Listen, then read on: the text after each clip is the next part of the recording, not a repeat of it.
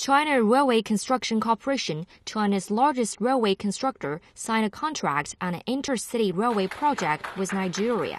The project, valued at $3.5 billion, will link the major cities in southwest Nigeria's Ogun state and stretch into its neighboring states eventually in the future. Empirical researches worldwide that the first thing to do for any development is to get the infrastructures right. Without infrastructures, nothing can happen. And one thing that this will do for us is transfer of technology, which is very key for me. CRCC China African Construction Limited, a wholly owned subsidiary of CRCC, will undertake the project. All we know, this project is a critical project for Ogun State.